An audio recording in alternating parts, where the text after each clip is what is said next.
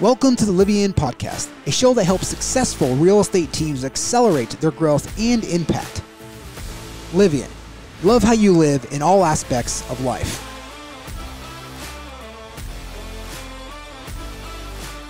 All right, so this week I'm with Scott Trembley, and Scott, you run a highly effective team in Myrtle Beach, South Carolina, where, is it fair for me to say, kind of your calling card is highly productive agents that significantly outperform the industry from a per agent production basis? Yes, sir. Absolutely. How else would you describe yourself? Just, you know, the business-wise, we build a business based on conversion, productivity. We do talk about love and results, and so we have a really incredible culture that cares a lot about our folks. But one thing that we care a lot about as well is them producing the results that they want in their life, right? And then the big why behind each individual, like what really motivates them. So, that caring side, that production side, and bringing it all together and creating a culture of it's fun, it's lively, it's energetic, it's productive though. And then what does all that look like? I see a lot of leaders struggle with figuring out the break point or where to divide caring about people and caring about their results. How do you navigate that line between I love you and you have to sell something? Right. It's a fine line, right? Yeah, absolutely. Yeah.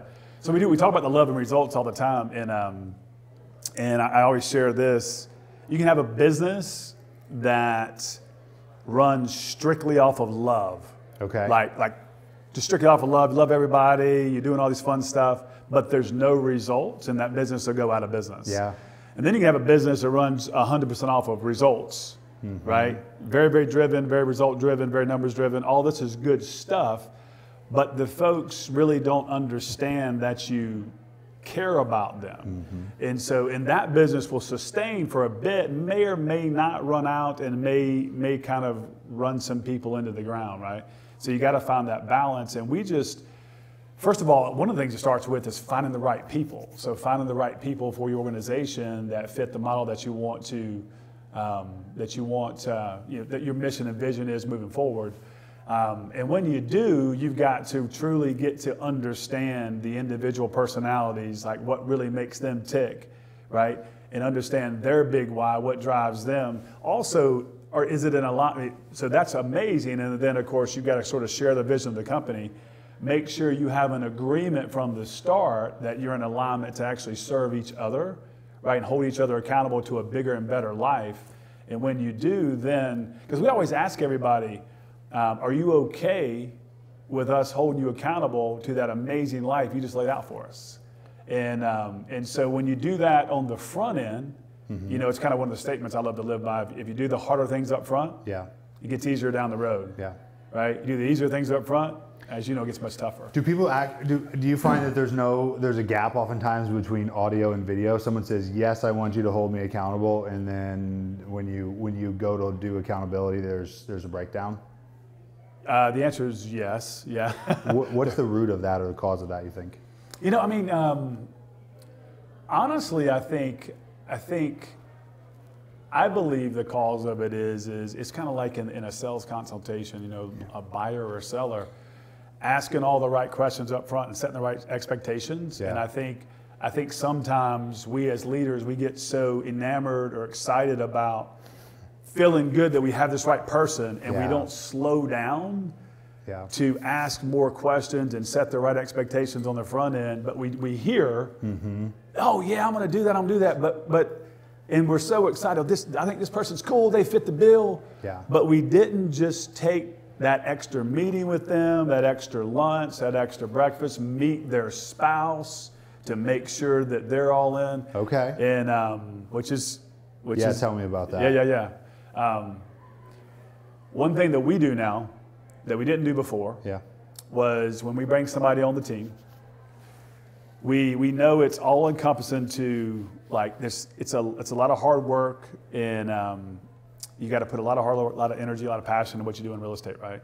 And so what we found was we might have a team member that's all in, but behind the scenes, their husband or wife or what have you, was not. Yeah. And so we made a decision a while back, probably about a year ago, that we have lunch or dinner with husband and wife. Okay. Right? They can bring their kids. We're big families. We love our kids, all about our kids. Bring the whole family, whatever. But we want to get to know and make sure that the family is bought in to what they're getting ready to embark on. That's been a game changer. Has everybody been open-minded to that? Or is there anyone who's like pushes back on bringing spouse or trying to align schedules or anything like that? Well, in terms of every recruit. While you're interviewing, yeah. Yeah, so one of the things is, here's what you'll find out, is when you say, Eric, it's really important that, this has been amazing, let's get together, that we meet your wife, and you look at me like, nah, I don't think that, I think I'm good. That tells me a lot. That tells me a lot right there. Yeah, it does. Right? Yeah. And I know you'd be different, right? Oh, and I know you and I both, Yeah, I mean, I'm thinking about it like when we enrolled Hudson into school, and before they would agree to accept him, they had to interview us as parents. Right. And we willingly agreed to that, of course, because we wanted the outcome, which was the best environment for our child, right? And so it does tell you a lot if someone pushes back on that. Right. What do you find you learn or discover in having that dinner meeting or that meeting with the spouse? Well, I'll tell you, it's as in a relationship that you're getting ready to embark on with this young man or young woman or what have you, you need to be in alignment, expectations need to be clear, you need to be on the same page, you need to have the same sort of visions. And what you find is are they on the same page? Is this something that Joe just came up with and hadn't even told his wife Sue yet? Mm-hmm. Have they been talking about this for 2 years and planned for it? That's a different game than, well, I just thought about it. My buddy said I need to go talk to Scott and his group or whatever. So are they on the same page? Have they planned for it? And/or like, is there any, like when you start having those conversations, you can, those of us that have been in the business for a bit, I've done a lot of NLP training, this, that, and the other, but you can see body languages, you can see everything about, as soon as you start talking about this, is the husband and wife like energetic and excited, or they're like shutting down? Okay. Right? So are they in alignment with each other? Yeah. Okay. It's fascinating that you're actually the first team that I've talked to that says that they get the spouse involved in the process. I hired someone into a leadership position and I moved them across the country. Yeah. And career visioning, we went through all the steps. Everything was great. I'm like, I nailed this hire. This is awesome. Yeah. And moved him across country. Went to dinner with the hire and spouse. And 15 minutes in, maybe I was like, oh, I made the wrong hire, big time. Just brought them across the country. Yeah. And they just moved. And I'm like, now what do I do? Right. And now, in that case, there's a distance gap, right? And but if we had done that beforehand, I would have seen a much different person or a much different situation show up that I could have avoided wrecking someone's travel and hiring and really uprooting someone's life. So I love that extra step. It also tells me how committed someone is to aligning their schedule and doing whatever it takes to get on the same page. To be able to do that after hours. So that's awesome. Right now, I know you guys have hired, kind of have added a good chunk of agents recently, and they're going through onboarding or 30, 60, 90 within the company. Right. What do you think what's the success trajectory look like for them? Will 100%? Are you expecting 100% of agents will be successful to get out of that 30, 60, 90, or do you have a target that you typically find from a per agent production standpoint after 90 days? Yeah, so it's funny, I remember Gary Keller and I talked about this when I was first coming into Keller Williams about bringing on amazing people, going through the process. And I remember he looked at me and he's like, Scott, he's told, massive amounts of folks, he said, well, I'm like 50%, right? Even though I think I've got it all figured out.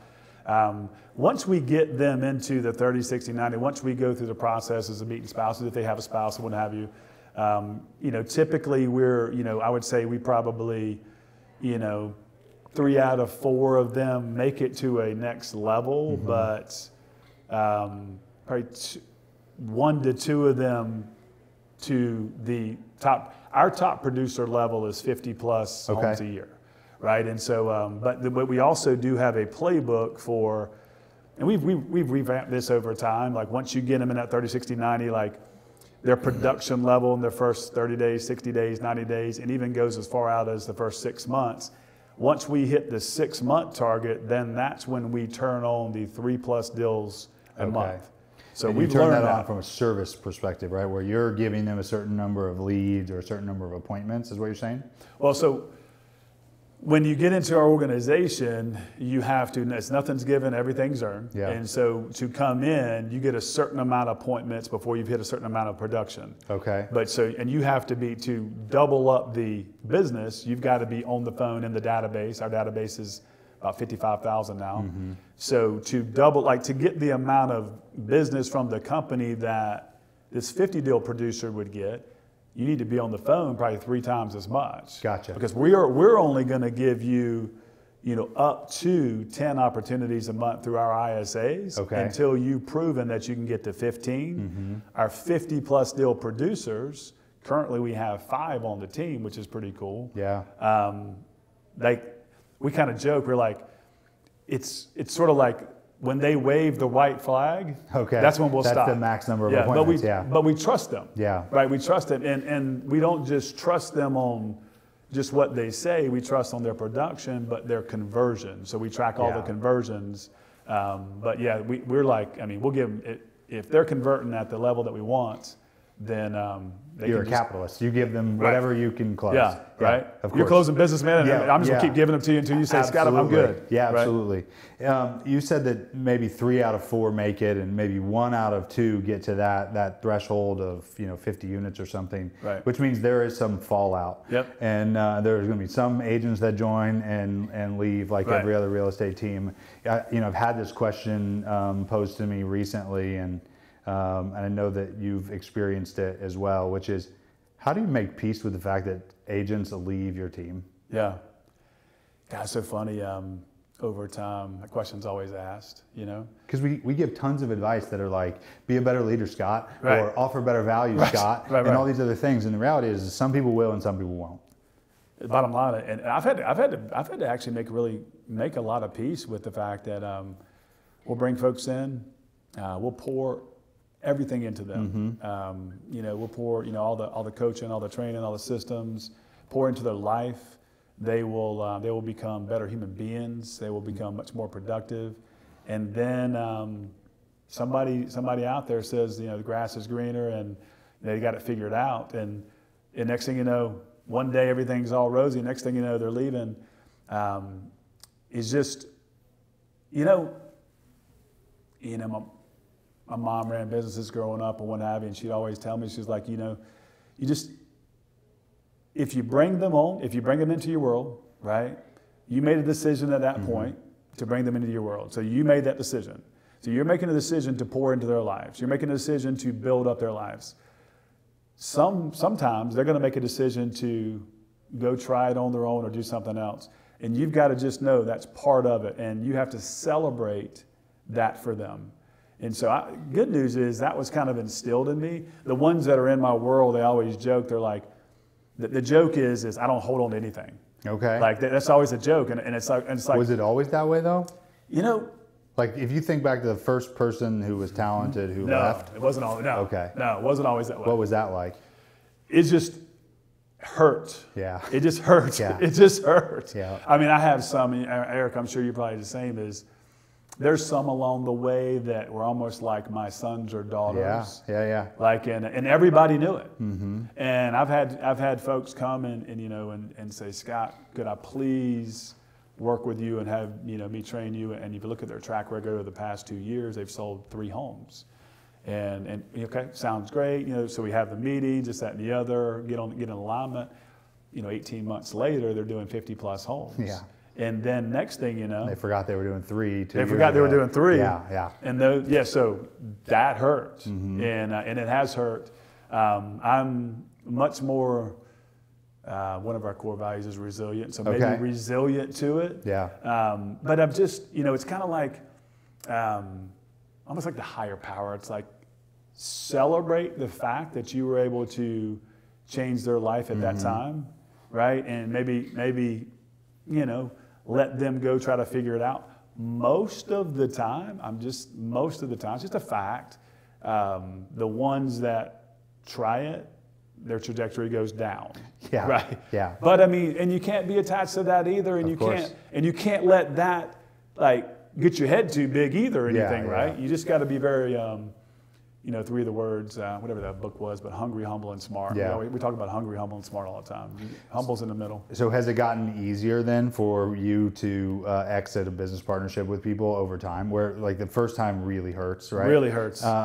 Really hurts. I think I was telling someone last night, I was like, I remember the first two, and that I felt like I had a depression hangover for a couple weeks, and then really now hurts. it is. How long for a new leader who's building a business that they want it to look like yours? How many times did someone have to leave for you to get adjusted to it? Gosh, I'd probably say, Eric, I don't know the number exactly. Yeah. Maybe 5, 6, 7 times. Okay. I'm not, because I'm being honest. The first one hurt, and the next few hurt. Probably started lessening a little bit, but I think probably cut from the same cloth in terms of every single time. And these are life lessons, and we do it today. What we do well, what we learn from it, what can we do better? No matter what their situation, they could have left on amazing terms, or they could have left on not so good terms. But what did we do well? What did we miss? Right? What can we learn from it? What can we do better? And just looking at everything, our business, our personal, our people like that, and not being attached to the end result. So what do you find that that you've done better through that trajectory? Is there something now that you feel like you're executing on a level 10 with, or a 9, right, or better than ever? I would say, I think you and I were talking earlier, just for a couple minutes before this, I would say a lot of times building this business, folks would come in and be so attached to me and to the emotions of that. And so, which would be very energetic, very inspiring, the whole 9 yards. But then if I made a mistake, which I make plenty of them, right? Then all of a sudden it could go sideways because I was put in this perfect limelight or what have you. So what I've learned is just continue, like we talk about a lot in any conferences or whatever we are, and around amazing leaders, continue to build up amazing leaders around you, which we've done an incredible job with team leaders, with director of growth, with operations directors, with lead ISAs, and they're leading from the front now, right? And the expectations are getting much clearer throughout the whole organization. There's more alignment. And it's not just all on me having to bring that emotional and also that logical, energy to them every single day. And they're not as attached to that. And it just seems like it's more of a cohesive unit. I hear people fall in love with the prophet, not with the actual religion or your mission. Yep. We hear people talk about they have to build up leaders all the time, and that you've got to have other leaders within the organization. Tactically, what does that look like? Shoot, part of it is first of all, we love leaders that have shown that, one, they can produce in whatever world that they're in or whatever lane that they're in. Yeah. 2, they have to actually want that leadership role and throughout time show you that they've been leading already and helping others and serving others. And so you got to see that. And then it just goes back to slowing down for a minute and spending that time with that leader and really getting clear the vision, the mission, what they want, what the company wants. Are we in alignment? How this would work? What's their thoughts about leadership? How would they go about this process? Continue to coach them to that, to their passions. But a fail that I've had and I've seen and I've actually done is pushing folks into leadership roles that really aren't cut out for it or don't really want it, but yet because you're the owner and CEO, they say yes to it. Yeah. And you find out that was a fellow. I didn't slow down enough to listen that really wasn't what they wanted to do. So then how did you know that the current leaders that you have in the organization wanted that leadership role and then were capable? So ask a lot of questions. Yeah. Ask a lot of questions. Watched and observed over time too the level of leadership that they were providing without even like being in that position, like just leading by example. So they had no title necessarily, no responsibility or no pay, but they were forcing their own growth or forcing themselves into a leadership position because they were taking on more responsibility? Taking on more responsibility, yes. More ownership in terms of helping build the company, build different tactics in the company, build different automations in the company, service levels. We call it 6-star service. Also, their production continues to go up. They follow the playbook more than others, and they're they're very well respected. In the company? You know, when we were, gosh, man, it's been, I don't know however many months ago, we were having a conversation, and I think I told you, I was like, there are very few people that I find that I believe tactically know how to run a real estate team, and can tangibly lay out the playbook for that. And you're one of them. And one of the challenges can be then is you know at a high level and a granular level what a team should look like, and what switches and levers to throw at any given time. How do you get out of the way in order to help other leaders grow when you know what they should and shouldn't do and what will and won't work? That might be your best question yet so far. That was a really good one. No, we talk about it all the time, and matter of fact, we've been talking about it, as we've been up here in Vermont. I've got to, drivers like us, it's very easy for us to keep stepping in and helping solve problems. Getting out of the way is really, first of all, you got to identify those leaders, and then you have to step back and let them win and let them fail, and be 100% okay with it. Like not 99, 100% okay, and actually award and celebrate the failures.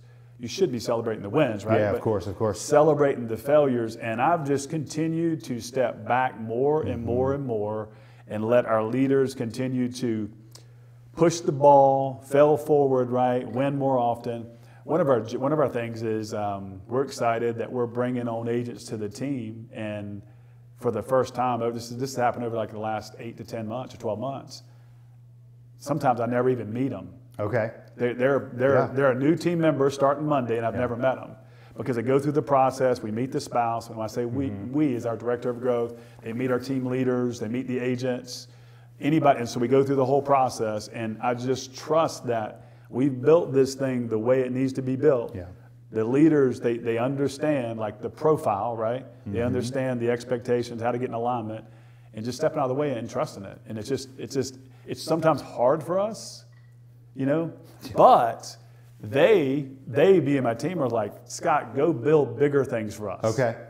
Go build bigger, and they're excited about that. So then you've got an ISA who, Travis, who has a ton of upside and promise and leadership, and from a proficiency standpoint is probably one of the best ISAs in the country, right? And we were on a call the other day, and he was showing his his like mission control center of all the bells and whistles and spreadsheets, like Jedi and Central, this giant like Grand Central station of systems and processes.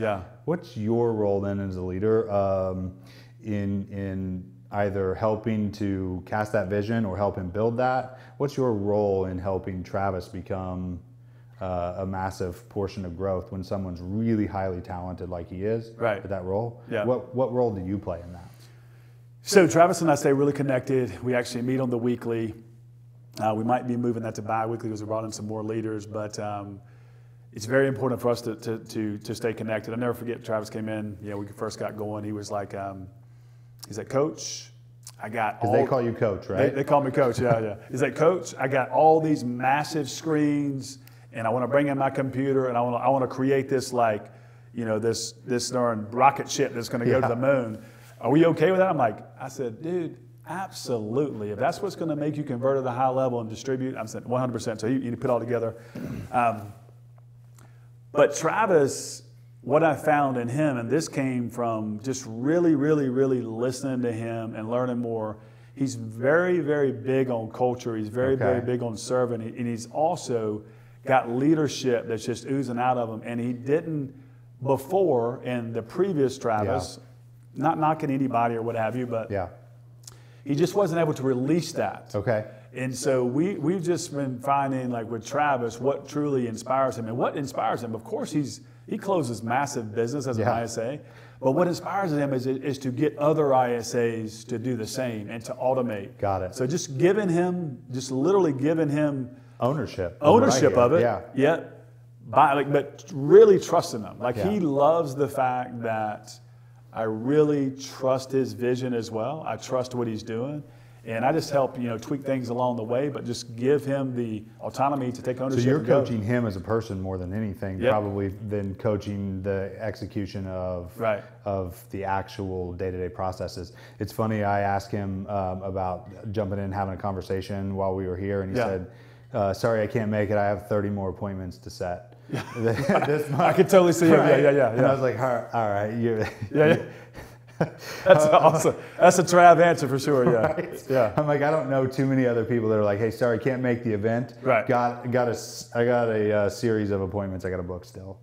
He's a killer, man. And and one thing we do, he loves me helping him run a business too. Okay. He loves me helping him run a business. And so the more, like he's running that ISA business, automation business. And then right now we're building out a coaching program. Yep. An ISA coach. And so I'm helping him build that business model and build that business, so then Travis can just show up and do his thing and be inspirational, automate things for folks, and actually teach them how to convert, script, dialogues, the whole 9 yards. So it's just, he's just an amazing young man. It's a lot of fun to work with. I think the ISA division is the hardest thing to do and scale, and then duplicate it. Sometimes you can do it with 1 or 2 talented people, but getting it to be sustainable, it can be a challenge, and be profitable. Right. What have you learned in making an ISA division profitable and effective? It's another great question. A lot of folks will say that you don't make any money with an ISA team, right? And so I'm not interested in doing anything that's not profitable. Okay. I do talk about 2 words, impact and profit. You can have both, just get the order right. So impact first, profit comes.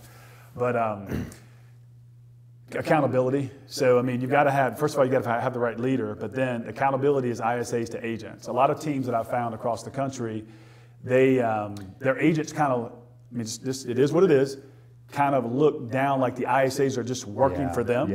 And the culture and accountability is not the way it should be. We work all together. If you ask anybody in our company, we'd probably all say we work for the ISAs. Okay. Right? Okay. So it's that type of humility. How did you create that? It took time. It took time, and it took trust, and it took measurements and what have you. But our tracking. But you as a leader probably have to talk. There's nuance here, I'm guessing. Yeah. Do you speak differently? How do you show up to like lift up that ISA, so that you're reshaping the way that they feel about the ISA? Man, it's just, you know what? I got into real estate for the first word, real. Okay. Right, for the first word, real. Those that know me know it's going to be really authentic. I'm going to really care, and we're going to really do something special. We're really going to go to the next level. Which is why they call you coach, probably. Probably why. Yeah. But from hello, we just start building a lot of trust, and it's very important because our ISAs are right next to our agents, and so we have a prospecting, we call it a wealth generating room, and they're all together. So it's really important for them to have a cohesive unit together. If you're tactically going into a meeting, or you're tactically going to be sharing numbers, are you sharing ISA numbers first or agent numbers first? It's funny. That's a great question. We flipped it. Okay. We used to show the agents. Now we show the ISAs. Yeah. That's what I wonder is in thinking about this is like in order to have that inversion of almost like power dynamic. I realize it's not. It should be a lateral relationship, but it makes a lot more sense to have those that are more accountable and more structured be the accountability and the structure arm of the sales department. And so my guess is there's a ton of nuance as to how you're empowering the ISA team to create that belief system in the organization. Yeah, well, we want the ISAs holding the agents accountable all the time. Our ISAs, Trav probably told you, can pull clients Leads back, from them, pull leads from them, pull appointments back. If they're not following up, they're not following through. We have all the automations to show it. Yeah. Right? Our agents know it. Do you ever, so I mean, because what I hear is the ISA, like nobody has permission to take money away from the ISA. Right. Right. The agent doesn't have permission to not do their job, right, and therefore cost the ISA their income. That's exactly right. Most people would flip it and say the ISA, the ISA doesn't have permission to take income from the agent. Did you ever worry that you would lose agents because of that role reversal? Yeah. So, I mean, maybe a little. Okay. Man, it's a joke around there. Like, coach doesn't worry about a whole lot. Okay. But I mean, but maybe a little. It's just that we knew we were doing the right thing. We knew as we started building. Now let me tell you, when we first started building it, that way though. When we first started building it, we saw the gap. The gap was the agents were becoming entitled and spoiled by it, right? Yeah. And they were kind of looking like these guys work for me. Mm-hmm.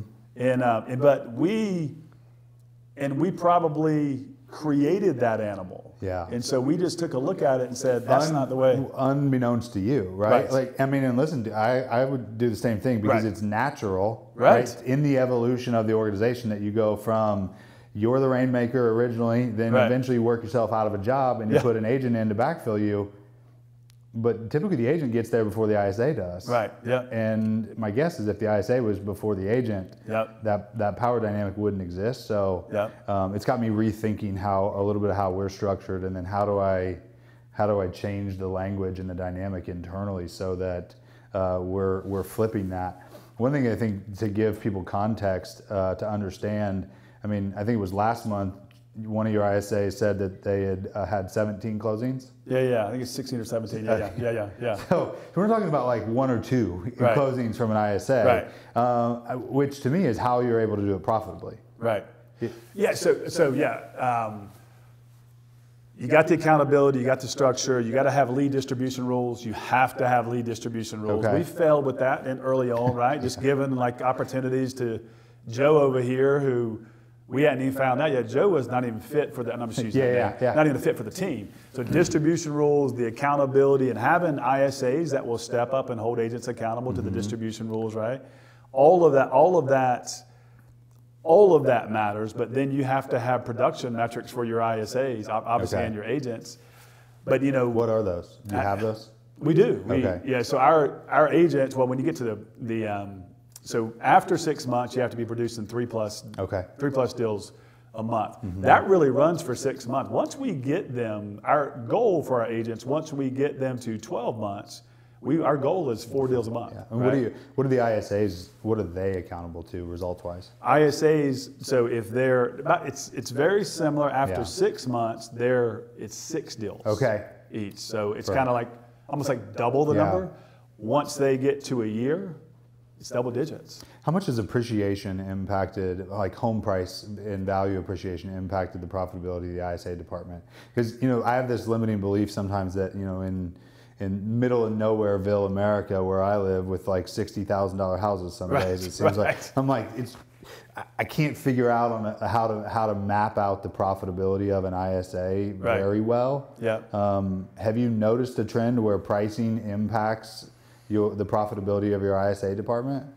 I mean, funny enough, when I track,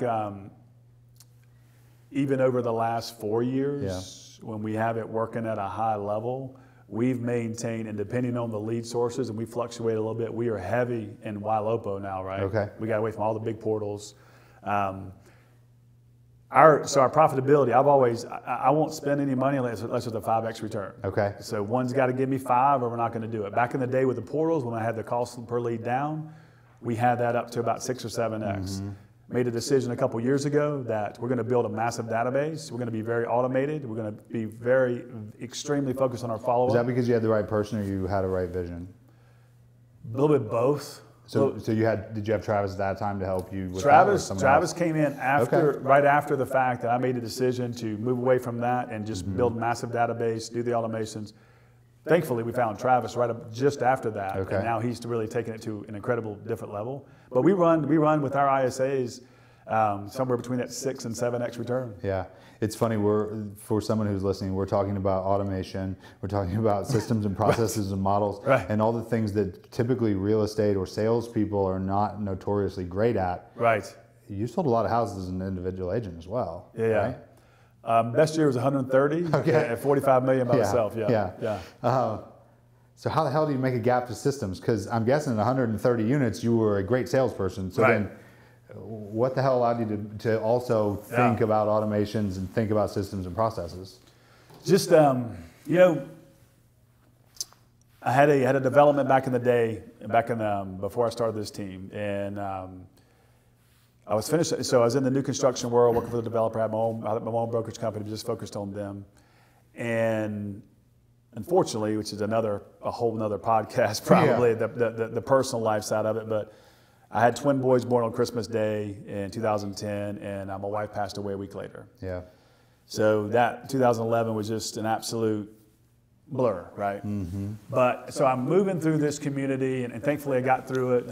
Boys and I are fantastic, but I made a decision that even through what I learned in corporates and then learned in running my own development, I made a decision that a lot of people just always say, man, you just transform yourself from one to another, to go build a business and jump from the development to the resale or the resale world, the general brokerage world. And so I just started studying. Obviously MREA. Yeah. And just reading that and just studying, but just studying businesses. Thankfully, I have an incredible mentor in my uncle, who's got the largest paint contracting business in Atlanta. Okay. I mean, it's probably right now it's a net $25 million company. Wow. It's massive. Yeah. But he's a studier of metrics and operationalize. It's like Jedi on steroids, right? So just made a decision that if I'm going to do this, if I'm going to flip that switch. Because I was offered, before I did this, I was offered to travel the United States and be the VP of sales for one of the largest private builders and move to Atlanta, which would have been kind of still in the leadership sales, but I had the two boys and I wasn't going to be on a plane missed that part of their life, 32 weeks out of the year, whatever. So I just started studying the back end of the business. I knew I could sell something. Yeah. Right. And I knew I could teach people to sell. Because that was your experience with sales? Okay. So just started studying it more, running metrics, operationalize, understanding business is not just real estate. So I just got excited about building something like that and just kept going. It's fascinating, right? It's like I just love it. Yeah, it is. I know you love it too. I do. I'm like, I've never taken a business class, but this isn't. I mean, don't get me wrong, it's hard, but. The beauty of it is that everything that you ever want to learn is available if you just apply yourself to learn it. Everything is. Everything is. And learning is 100% mobile, right? I mean, 100%. You can learn in the shower at this point with waterproof headphones. Yeah. That was a question I asked you earlier. You went for a hike. I'm like, do you hike with headphones or did you hike without? Like, are you learning something or are you thinking? Yeah. And it's about 50-50 because, I mean, it's but when you're thinking, you're learning too, right? Yeah, absolutely. Yeah. Absolutely. So as we wrap up, I mean, I'm always fascinated with this. Obviously, you're a leader in the space. You're a leader in the industry within Keller Williams, within your market. Right. I'm always fascinated when someone who's a strong leader like yourself partners with other leaders like you've done with Livian. Yeah. What's the dynamic or the catalyst that caused you to, as one leader, partner with other leaders? Yeah. A bunch of people asked me that this week. That's cool. Got connected. Probably, I think Mia started that. But I think Mia started that connection, but got connected to Adam. Started having conversations. Really just getting to know each other. At a deeper level, visions of sort of what we wanted in life were pretty much in alignment. We did kind of agree that I didn't need Livian, and Livian really didn't need me. Yeah. But man, we could be a whole lot better together. And so my whole thing is the same reason why that I joined Keller Williams when I did, because we were independent, was just sitting in the room with guys like yourself, with Adam, with Gary, just spending more time with like-minded leaders that want to grow something really, really special and do something amazing and impact more. I don't know if it's the cliche answer or not, but that's my answer. Because, you know, the other stuff, and look, I mean, it's amazing because Livian is helping even take our operations to another level. Yeah. But we were already in that direction, building a new brand, but just really wanting to make an impact at a higher level with more amazing people. So just being surrounded by more leaders can only be like better. And so was really excited about that.